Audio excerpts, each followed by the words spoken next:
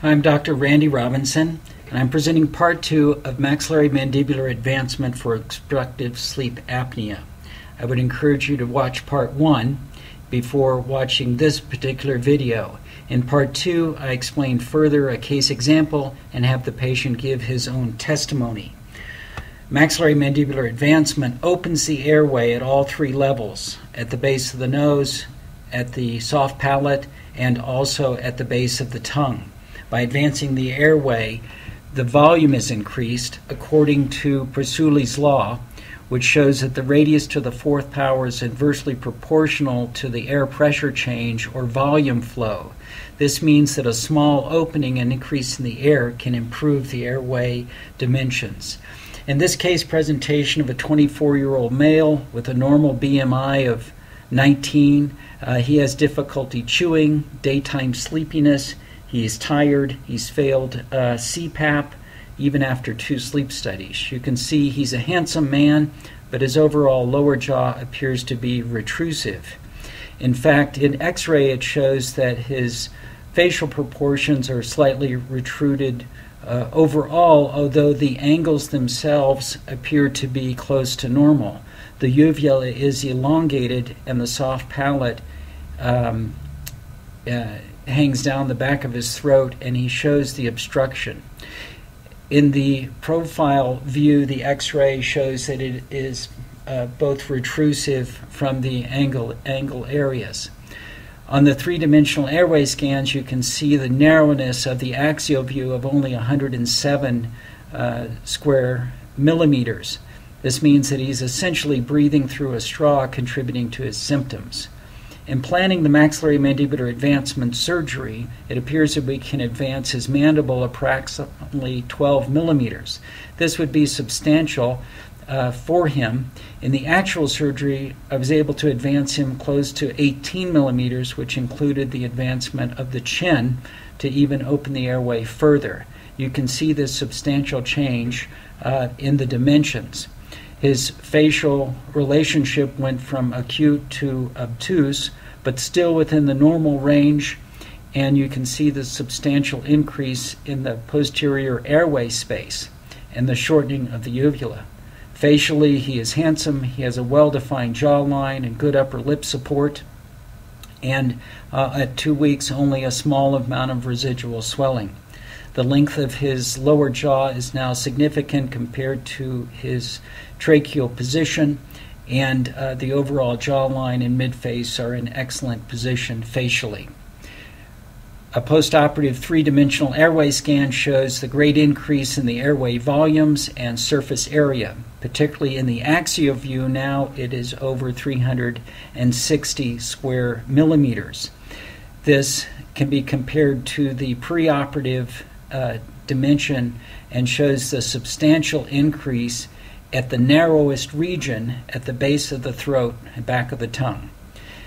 Now this has changed the volume overall so that there is a 167% increase in the patient's airway volume. This means that his postoperative sleep study has taken him from an AHA of 14 and a 63 during REM sleep during the second study to 0. He no longer has obstructive sleep apnea, and he no longer requires CPAP. And what was going on that prompted you to have the jaw surgery? I had sleep apnea, and I couldn't stay asleep. I'd wake up seemed like 50 times a night. I was always short of breath, and also I had problems kind of eating and just jaw pain and stuff. Okay.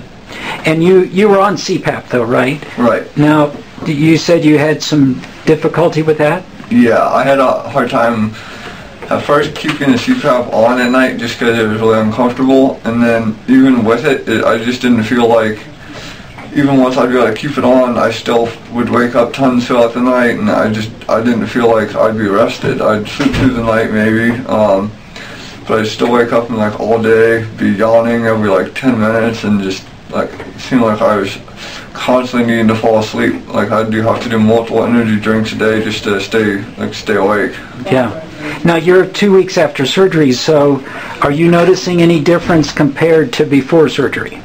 Yeah, so far I've definitely noticed I stay asleep a lot better, and just when I'm asleep, I can just lay there and I breathe a lot easier, and I don't feel like I don't wake up at night feeling out of breath or anything. And in the morning, even with waking up a couple times throughout the night to take pain meds and stuff, I still wake up in the morning after like 7 hours of sleep or something and feel completely rested all day.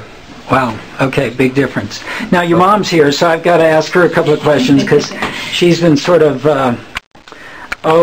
we've been battling the insurance with this. So tell me about Jeff sleeping before the surgery. What was it like for him when you would observe him sleeping?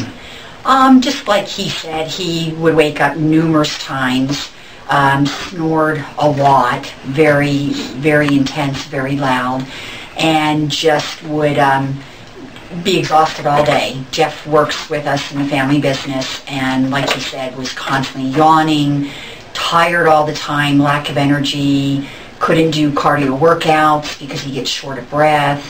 It was really affecting his life to a great extent. Yeah. To a great extent. So. Now, we had trouble getting the insurance to approve this.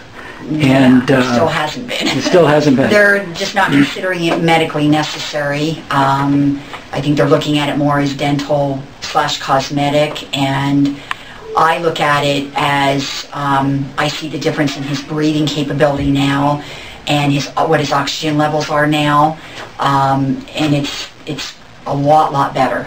So, and I do consider it was medically necessary for him to function and stay healthy and lead an active life. Thanks for sort of explaining that, because sometimes not everybody understands what it does. So now, do you have anything to say to people who are contemplating this type of surgery besides radical? No, really, I think it's something I'm really glad I did. Obviously, there's drawbacks to it with not being able to eat, and it really actually wasn't really painful. To be honest, I thought it'd be more painful than it was, but it's more just been just kind of discomfort and just and like a little bit of an inconvenience, But I would say if someone's considering it and they think it can definitely help them out in the long run, it's definitely worth putting up with a little bit of discomfort and all in the short run to make sure that you can have be able to breathe well and have a good quality of life later on. Yeah. And you're hungry all the time right now. I'm very hungry. So you have another 4 weeks before we can turn you loose to eat that hamburger. Exactly. I will eat a bunch at that point. All right. Thanks, you guys. Appreciate it. Maxillary mandibular advancement for obstructive sleep apnea can be seen as taking a pug and changing him into a greyhound. I hope you've enjoyed watching part 2, and if we can help you with your obstructive sleep apnea problem, please contact us at sleepapneasurgicure.com or robinsoncosmeticsurgery.com. Thank you for your attention.